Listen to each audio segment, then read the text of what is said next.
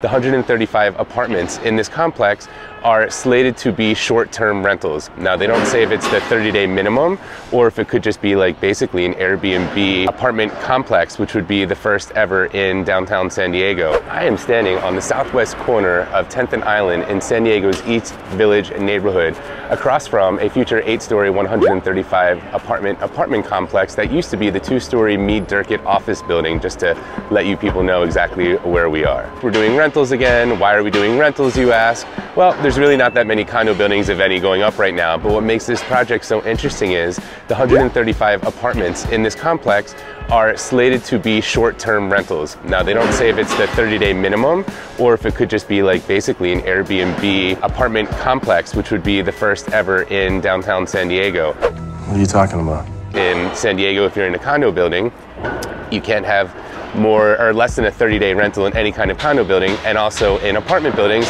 the longer the lease, the better. You're seeing leases that they give you 1 month free if you sign a 15-month lease. They want you to stay there as long as possible, where this place could be a daily, you know, basically a hotel, like a Marriott extended stay or something like that. And I'm curious as well, just because, how do hotels feel about that? I don't know. That's a good question.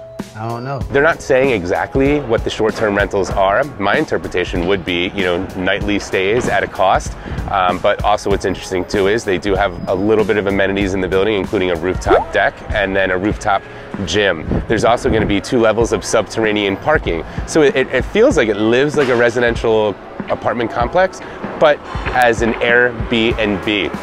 And again, this would be the first time in downtown San Diego a project like this exist. Super fast recap: 8 stories, 135 apartments, 2 levels of subterranean parking. We got a rooftop deck and we have a rooftop gym.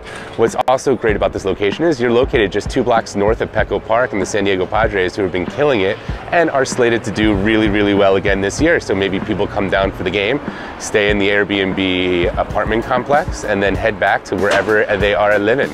My name is David Spiewak, Coldwell Banker Realty, a your go-to guy for all things San Diego, including short-term rentals, maybe not short-term rentals, and of course, real estate.